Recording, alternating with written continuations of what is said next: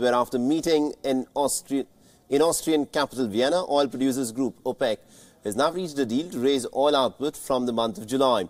The reports in fact indicate that OPEC has agreed to raise oil production by almost over 1 million barrels per day for the group and also its allies. Earlier, the de facto OPEC leader, Saudi Arabia, had convinced arch-rival Iran to cooperate over the production policy.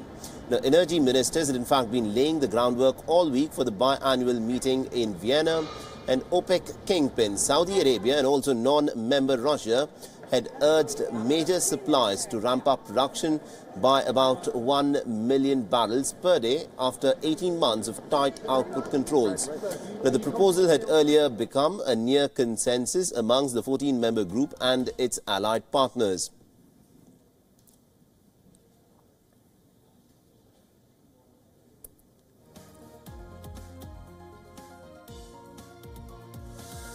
And also, India is, of course, the third largest importer of crude oil, and this is one of the reasons as to why the OPEC meeting was of such significance. Consider this, that high crude prices have also increased the oil import bill for India.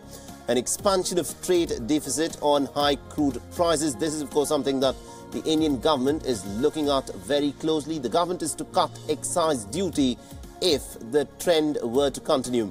The excise duty cut to increase India's fiscal deficit, and the other reason as to why the OPEC meeting was very, very crucial is because this could lead to consequences such as credit rating could be lowered as well.